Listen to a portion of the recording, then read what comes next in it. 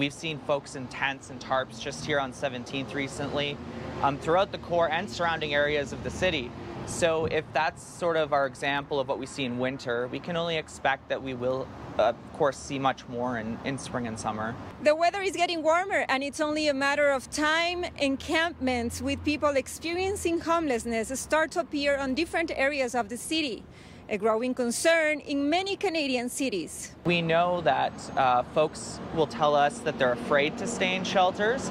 They have a safety concern. But the director of emergency shelter and housing at the Calgary drop-in center says it's pretty unlikely we'll see scenes like we did recently in Vancouver. You know, all through the winter, our shelter system in Calgary has not been full.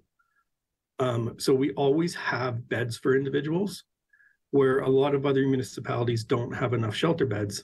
However, one new concern is an increase in homelessness with newcomers. We're seeing immigrants and people of color becoming a larger portion.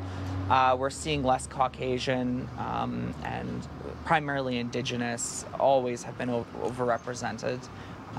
People of color, and we've had Ukrainian refugees. I don't know how this is happening.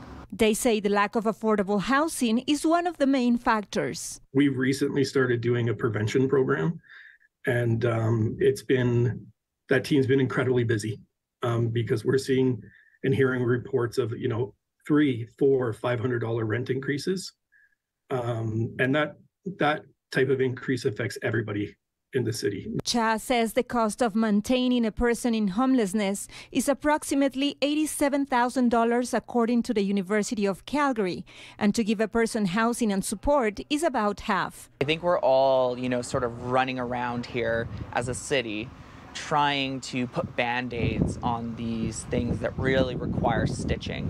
And that stitching is housing that is under provincial jurisdiction and federal jurisdiction.